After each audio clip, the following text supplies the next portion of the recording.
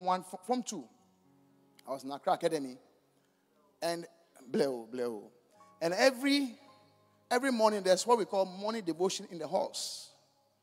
Accra Academy, we have halls. We don't have houses. We have halls.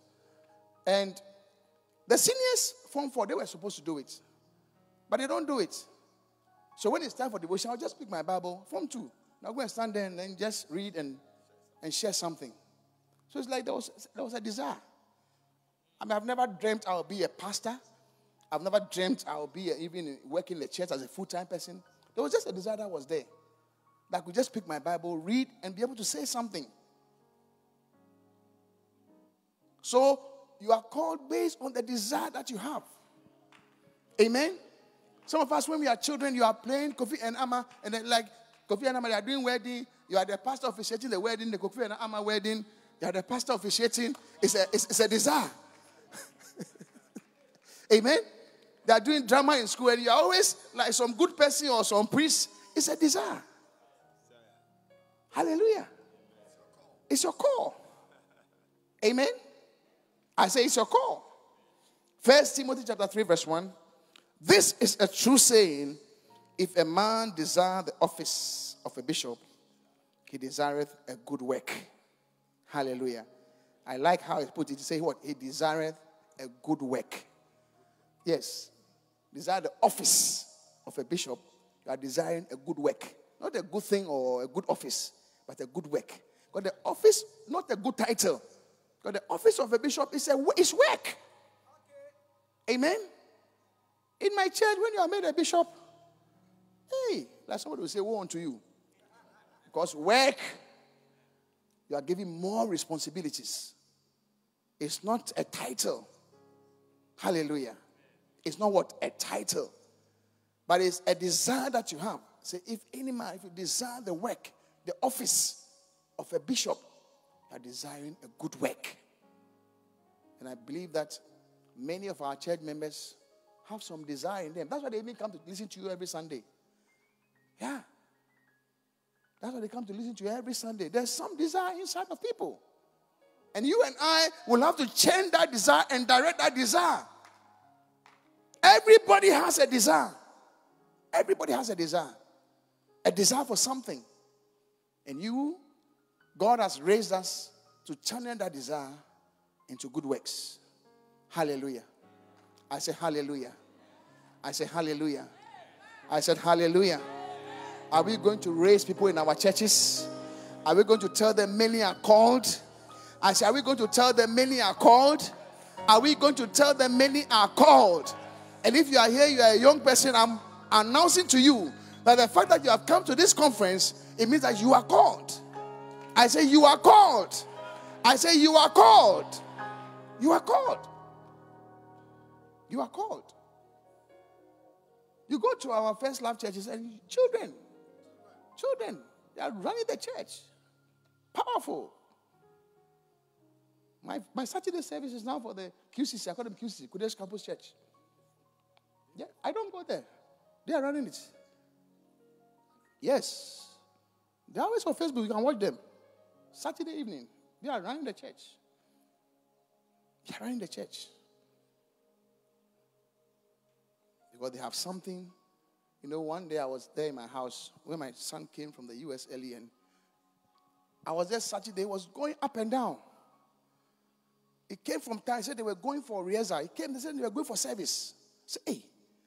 Then I realized that I've grown. Because I was tired. I'd gone for visit. I've come. I was tired. I was relaxing and checking my notes for the following day. And my son has been running from morning. Rehearsal. He says he's going to call some people here for service. Up and down. I said, wow. They have energy. And there are people in your church with energy. If we don't rise up to direct them, they will leave our churches. We left our parents' churches. I was a Presbyterian. I was confirmed a Presbyterian. We left our parents' churches because we thought it was boring. And went to do our own thing. And if we don't rise up to lift the young ones and to convince them that they are called and to get them to do the work of God, they will leave our churches and find somewhere else. I said they will leave our churches and find somewhere else. I'm telling you. It's not a prophecy. It will come to pass. Because you and I, if I do statistics right now, many of us were in Anglican, Presby, what else? When Methodists, yes, we're in various churches. True or false? True or false? How many of you were confirmed in Presby? Confirmation. Secondary school, you wear white.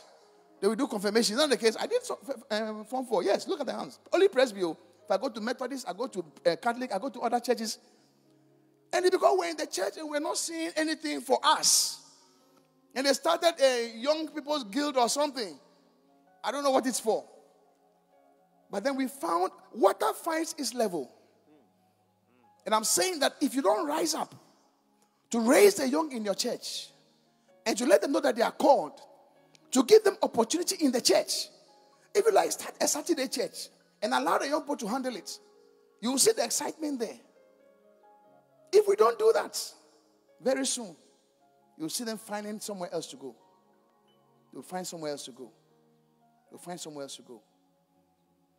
So God has brought us to this conference to equip us, to make us great shepherds, to know that the people that we are leading, they are people who God has chosen and God has ordained that they, together with us, can go and bring forth fruits. And those fruits will remain. And whatsoever we ask the Father in His name, He will do unto us. Shall we rise on our feet?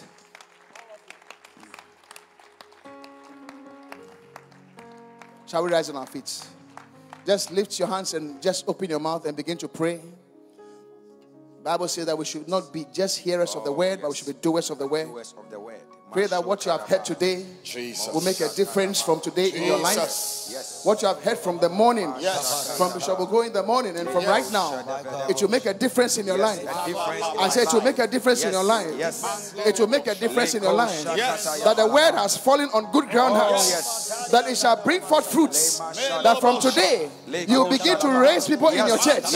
From today, you begin to say to your congregation that they are called. You begin to say to the young ones that they are called. You begin to say to the rich ones that they are called. You begin to say to the poor ones that they are called. You begin to say to the students that they are called. You begin to say to the bank manager that he is called. You begin to say to the teacher that he is called. You begin to say to the trainer that he is called. In the name of Jesus. In the name of Jesus. In the name of Jesus. Thank you, Lord. Thank you, Lord. Thank you, Jesus. Thank you, Lord. Father, we thank you. We thank you for your word. That many are called. Thank you that, Lord, this word has fallen on good ground hearts. That we are leaving this place equipped, knowing that the people that we are leading, you have not called only us. You have called our whole congregation. You have called many people, large people. You have called the majority. We thank you and we give you the glory. In Jesus' name. Amen. Amen. Shall we receive Bishop Ogoe?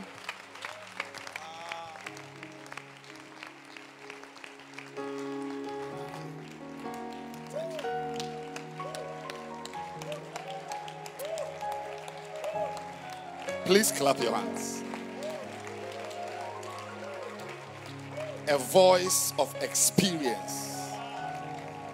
You see, this is a man who has not just read the Bible and has brought us Greek meanings, Hebrew meanings, concordance.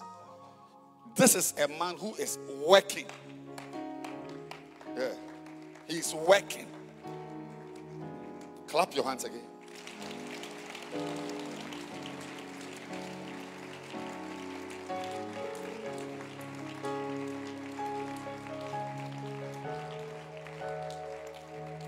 I want to repeat what he has said already, that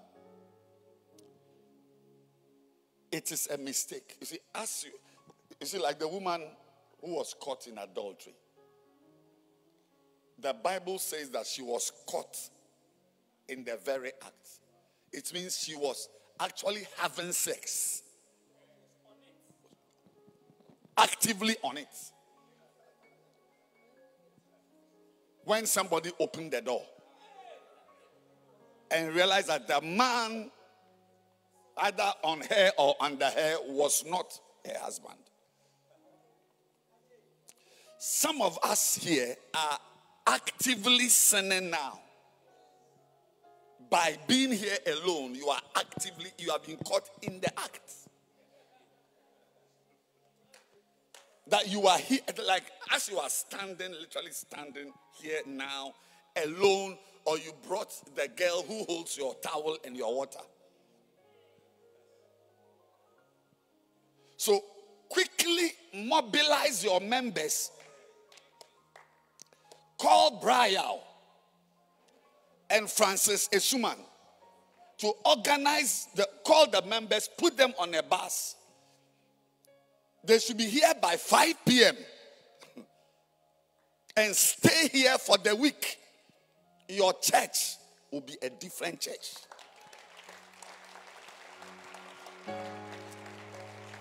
You are actively making a mistake, actively sinning now.